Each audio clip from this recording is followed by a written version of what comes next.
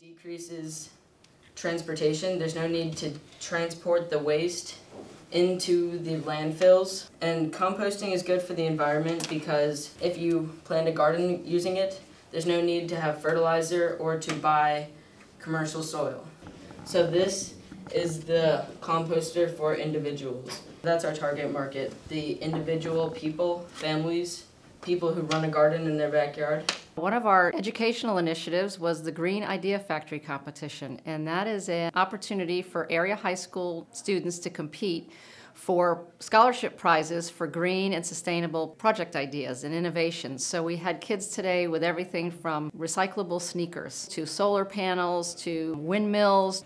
The larger windmills that spin this way that you've probably seen in windmill farms, they do make energy, but we wanted to be able to chain them together and also look pleasing to people so they reflect light. Some of the projects were definitely ahead of their time, and it showed that they went into a lot of research, not just in the engineering side of how it's going to work, but also what are some of the competitors, how much it's going to cost. So they looked into multiple different aspects. The cans that we're making uses 5 kilograms of petroleum, so it's $90 for a set of 2 of these cans, which go into this. So not only are you saving money, but you're also saving the environment. It takes 1,000 years for one bag to decompose. This program is encouraging students to study more science, technology, engineering, and math, and go into those different fields that we're going to need for the future. Engineering is very important, and we need to encourage our students to look at that.